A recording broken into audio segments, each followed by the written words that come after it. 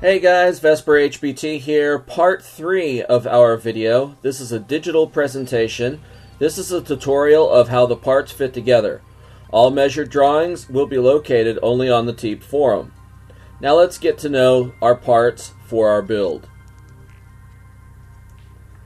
What you can see here is just digitally thrown out on a table here, just for fun.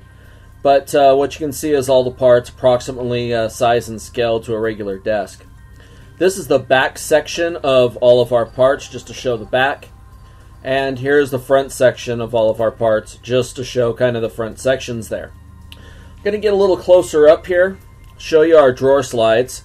Again, everything's been put back into a computer digitally. This is our stepper motor and our anti-backlash fittings here, as well as our drive nuts. This is our coupling that you can see here. It has 6 actual all-thread pieces that go inside. Those tighten down on the 12mm shaft, that's our drive shaft, and it goes into our 6.35mm shaft, and that's what attaches to our stepper motor. So you can see how those fit together. By having 3 on each side, that makes sure that our shafts are centered. I recommend that you do get the ones that do have the 3 bolts if you order your own. Next is our housing, or our motor mount, that will actually mount our router in place. Of course, this is our cut head. We're going to be setting this up for a Porter cable, so that's what I'm going to be designing it for. There will be one at the top and one at the bottom to hold the motor in place correctly. It is a 2-part system, so you have the lateral saddle part that attaches to our upright, and you'll see how that is later on in the video here. Then it has the top piece, which is kind of the clamshell part of it. That tightens down around the motor to hold it in place, and it also keeps it from vibrating as well. Just because of how it goes together and the bolts, everything is double secured on that to our back section, which you'll see that in a little bit while further in the video. Our next section here is our bolts. These are our standard size bolts. These are used for attaching the stepper motor to the bracing. It also attaches the anti-backlash fittings to the actual back support, and that actually enables us so that we can have our axis move. So that's going to move on our drive shaft, which you'll see in a second as well. In this section here, you'll see our large bolts. These are only used in one location, and that's to attach our clamshells to our back support. That wraps around our cutting motor, which again is a Porter cable. Here you can see the attaching nuts. These are all the same size for all of our bolts. Helps keeps our costs down and make sure that everything's going to fit together correctly. Less tools to buy, less drill bits, that type of thing. These here are our main screws. These are the shortest screws that we use. They're only long enough to go through the actual drawer slide themselves and into our 3/4 inch material that we're using to build our CNC out of. You don't want them to go all the way through, just barely come to it. The longer the screw is, the better contact and more thread you have inside the wood, the longer and better it's going to attach. Less chance of strip out. These are our longest screws. These are only used for combining our 3/4 inch materials together. So all of our wooden pieces come together with these screws. Of course, they're all the same length because we're dealing with all the same thickness of material in our CNC, again to save on cost and to make it easier to assemble. This next piece is probably our most important piece. This is what actually enables our drive system to move up and down. Here's a blow-up shot of what it looks like. Now on our drive shaft, it is a 1/2 inch drive shaft rod, but what is most important is the actual dimension between the tips of our teeth. The reason why this is important is the software that we are designing for this is regulated according to a 2mm offset. So what that means is from the sharp point of one tooth to the sharp point tip of the other tooth is 2mm in dimension. I'll show that when we're putting it together in real life, but for now, just envision that on this drawing here. We'll cover that again, like I said. Alright, now for some fun. Now for the fit up. So this is our Z-axis. It is fully assembled here in this shot. You're seeing it from the right angle right now. You can see all of the parts and pieces in place and where our actual drive motor is, where our drive shaft is, and also where the router is going to go, which is our cut head. This is from our left side here, as you can see. Just another angle, just so you can kind of get a feel for what we're ultimately going to be building here. So we're going to get this started here. This right here is one of the angle braces, as you can see. How it attaches to one of the uprights. It is screwed through in one position. All of these are going to be put in place with glue and screws. That is going to make sure that through the vibration and long-term use of the equipment here, that it's going to stay true and accurate. These braces are important for making sure that the straight edges and straight circumferences are always going to be true. There's a lot of forces that's going to be applied to this particular section. That's why an attention to detail has been taken to make sure that everything is braced up correctly. Here you can see our rails coming together here. These are actually going to get stripped away so I can show you how we're going to screw them to the upright. Zooming into the photos here, you can see where the screws actually go through and attach into our wooden upright. You can see how they go through the rails here and attach completely through the pre-drilled holes that we're going to put into our uprights. This ensures that everything is true, accurate, and straight when we put the part back together completely and assemble it for its last time. These are our main uprights coming back together, showing all the screws here in the alignments and putting the slides back together.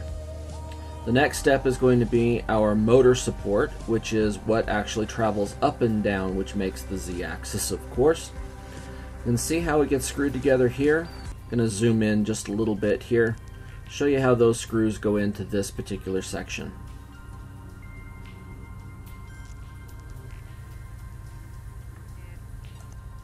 So from this section you can see another angle here of how everything bolts together and all the screws that are in place to keep this together accurate and true. Here you can see our anti-backlash device. This is what actually contains our drive shaft and our drive nuts. In between the two nuts, that's not shown here, is an actual spring that pushes or resists both nuts away from each other. This makes sure that we have tension on our nuts, but not too much as that they will bind. This creates an anti-backlash. Then we're going to attach this to our back upright. Bolts will be inserted through our anti-backlash device as blown up here.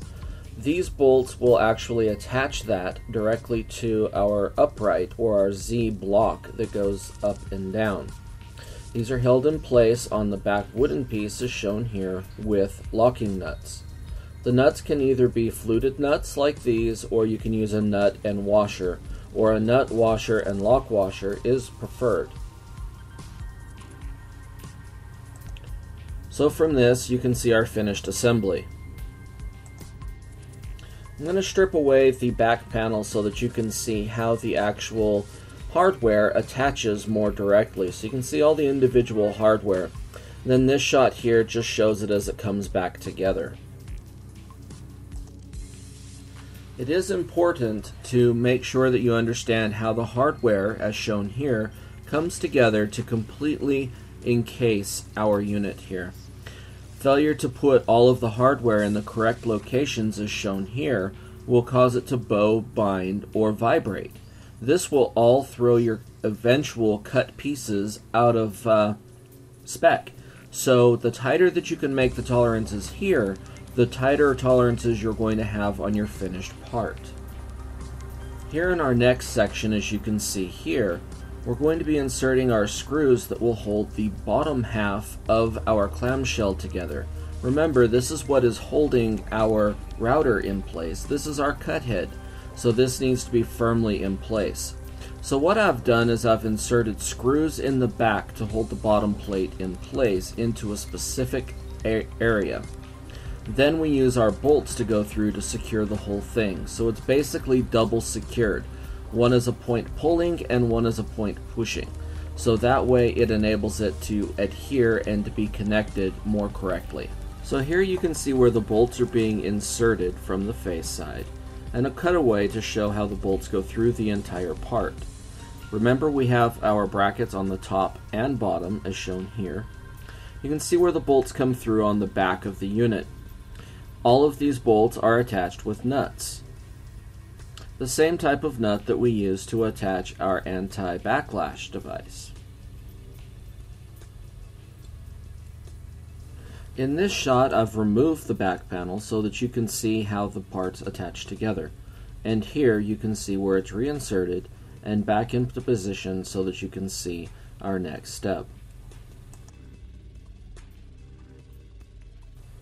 Our next step is to attach the back to our actual uprights. Here you can see a top-down shot. The thing I want to show you in this top-down shot is the actual groove that's been cut out to enable our anti-backlash to move up and down correctly. Now this does need to be of some tight tolerances because we want to maintain enough material on our backer so that it's strong enough, but still remove enough material so that our Z-axis will go up and down correctly.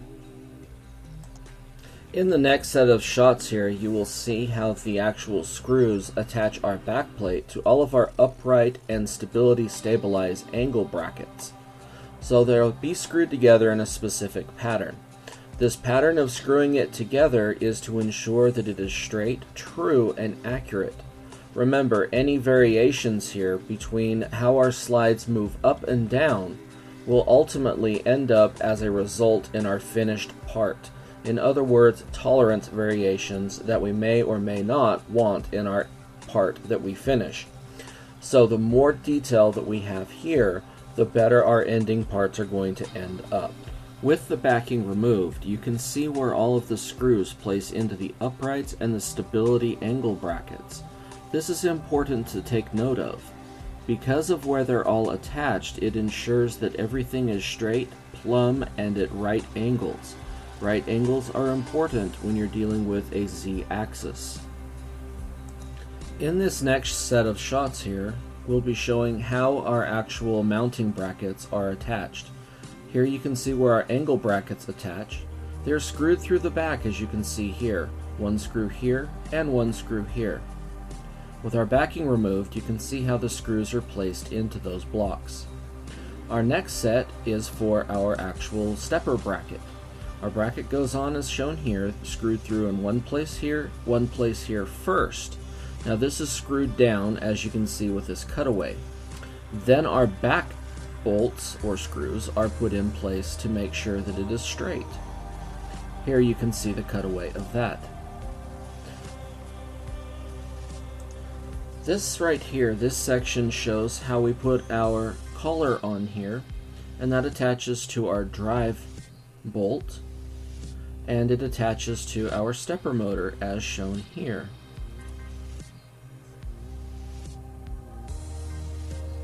Now with our stepper motor in place, you can now see how turning the drive shaft will enable our Z-axis to move up and down. And here again is our finished shot of our completed Z-axis. I hope that this step-by-step has shown all of the intricate details of how we're going to assemble this in greater detail than I may be able to show you once assembly starts. In the next set of images that you're going to see is the sections of all of our pieces coming together just in kind of a digitized way. I'm not going to narrate through this. I think you've had enough of my voice for now. Anyway, enjoy the rest of the video, and thanks again for watching. We'll have some more videos to come.